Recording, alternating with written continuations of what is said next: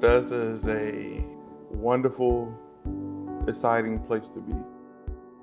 I would describe Bethesda as a different place, a new place where you can be yourself here.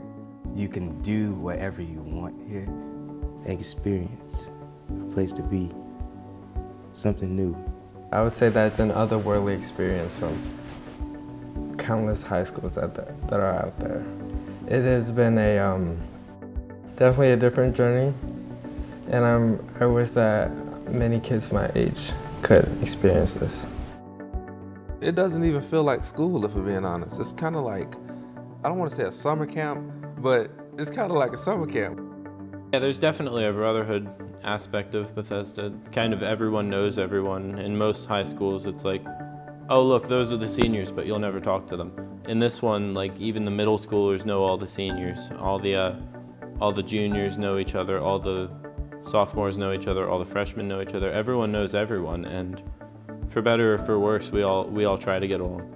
The brotherhood to Bethesda, it means like a lot to me because it's like they've really shown me how we can create bonds, build bonds with everyone that's here, even in the short amount of time I was here. How everyone's just family pretty much, and everyone helps each other. The brotherhood at Bethesda, I came in and it was a warm welcome. Everyone welcomed me in. One staff member I would like to thank is Miss Duclos, because I wouldn't be graduating without passing her class, and I've been struggling. I would like to thank Miss Kicklighter, Mr. Harn, and Mr. Kilgore. Coach G has to be my #1 teacher. Ms. Duclos. She always helped me.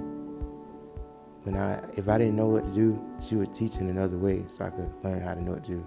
Miss Tia Atkins, she was always there for me, always helped me with my projects.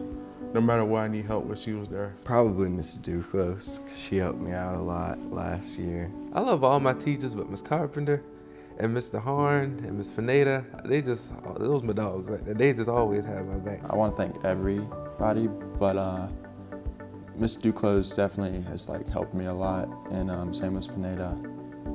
And really every teacher has given me the benefit of the doubt, so I want to thank everybody.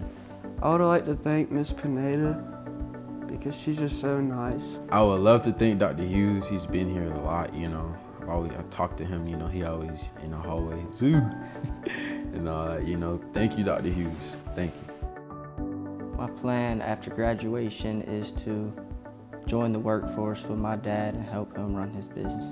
After graduating, I will attend USCB for my degree in early childhood education. My plans after graduation are to go to Savannah Tech for technical engineering. After graduation, I've been accepted into SCAD through a full-ride scholarship, and I'm going to pursue graphic designing. I want to go to the Air National Guard, but I also want to go to college through the Air National Guard, go to Kennesaw State and study and major in computer science. I plan on having my own lawn care business and expanding it into the future. After graduation, I'm trying to get into the YES program, and I already applied, and I'm waiting for a response. My plans after graduation is to go in the YES Plus program with the Ports. I'm heading to UNG, the University of North Georgia, up in Athens, and I'm gonna study pre-law. I plan on going to Georgia Ports for the YES program. Opportunity that Bethesda has given me would be dual enrollment, which is the opportunity to participate in college classes while I'm still in high school, and it's gonna give me a push that I need going into college. I already have maybe 3/4 of a semester knocked out for college. It's just a great opportunity to get ahead and get some extra credits.